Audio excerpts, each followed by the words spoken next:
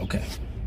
What's up, YouTube? It's B4Flex, and I'm going to explain how we burn fat, right? Because a lot of people seem to think it's the diet that helps you burn fat, whatever diet you're on, whether that's keto, vegetarian, or vegan, and so forth. People seem to think that it's a diet that's going to help you burn fat. So I want to explain exactly how our body burns fat, so you can then come to an understanding, and then you can think for yourself whether or not you actually need a diet. And I'm going to illustrate using money. So imagine at the beginning of the month, you get a certain amount of money, right? Let's say 2,000, whatever currency you're at, like dollars, pounds, rupees, whatever it is, right? You get 2,000 every month, and you spend 1,500. That extra 500 pounds ends up being saved, right? That's a money surplus. So you put that money in your savings account. That's the same with fat, right? If you eat 2,000 calories and you burn 1,500, the extra fat is the extra calories is a calorie surplus. So you end up storing it, right? That's your savings, right? It's actually a survival mechanism. You store the unused calories for a future time when you might need it, right? So you store it as stored energy or body fat. And that happens over time. So if you keep doing this, let's say with money, you keep doing this over the course of a couple months. Let's say you do, so you're saving 500 every single month. Let's say you do that for the course of 7 months. Now you've got 3,500 of whatever currency in your savings account, right? That's the same with body fat. Again, if you keep eating in a calorie surplus of, let's say, 500 calories over the course of 7 days, you would have had a 3,500 calorie surplus. That's the equivalent of 1 pound of fat. So that's how people keep gaining fat without realizing, right? Because that's a whole pound of fat. So over the course of, that's 1 week, you've earned a pound, right? Give it a month, you've earned 4 pounds of fat. That's how it creeps up on you. You don't just get fat overnight. No, it creeps up on you. Now, I'm going to explain how you burn fat as well, using the same thing, the savings, right?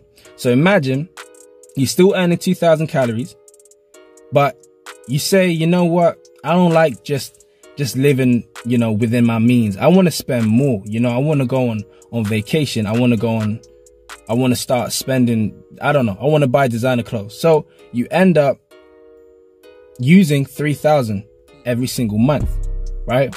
Now you only earn 2,000, so you can't then earn more. Like you're already at 2,000, so you end up going into your savings to get that extra 1,000 every single month. And that's how you burn fat.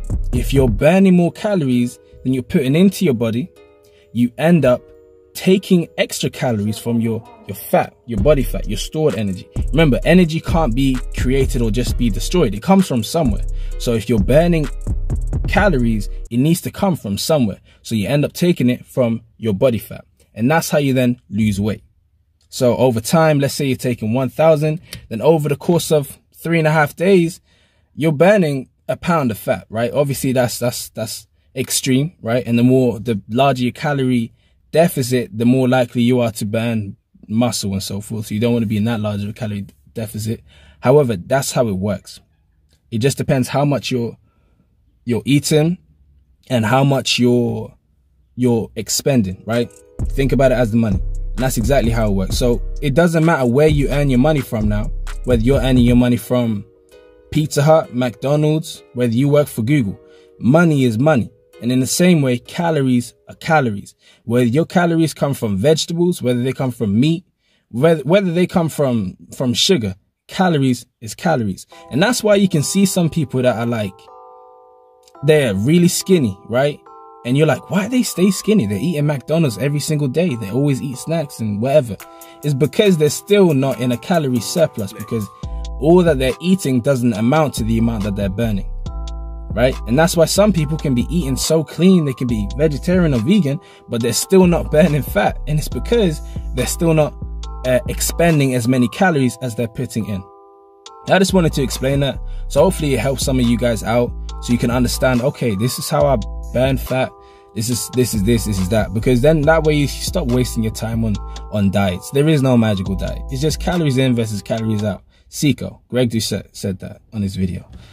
I don't know if anyone else said that, but yeah, it's Seco. So just come to that understanding. I know some people don't believe in calories in versus calories out. It's kind of straightforward. I don't know how you can't believe in it. It just makes sense. It's just I think the law of thermogenesis or something like that. But yeah, that's how it is. So I hope I've helped some of you guys out. In fact, actually, I want to explain something real quick.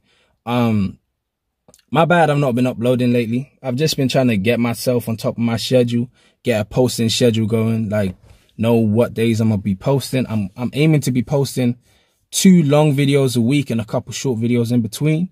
I'm gonna get a certain date. I don't know, maybe by the time I upload this, I'm gonna have a date in mind. But yeah, I just thought I'd explain to you guys why I've been taking so long to upload and so forth. But I appreciate you all for watching the video. If you did watch till this point in the video, leave me a comment saying,